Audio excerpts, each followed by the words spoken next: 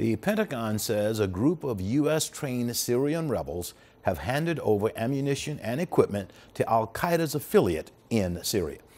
Pentagon spokesman Captain Jeff Davis said the new Syrian front unit claimed it had provided 6 pickup trucks and a portion of ammunition for a suspected al-Nusra front group.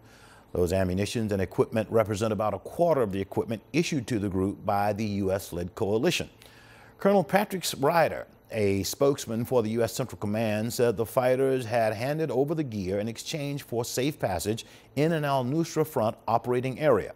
This is an embarrassing setback for the U.S. effort to train and equip what the U.S. calls moderate rebels in Syria to fight the Islamic State in that country.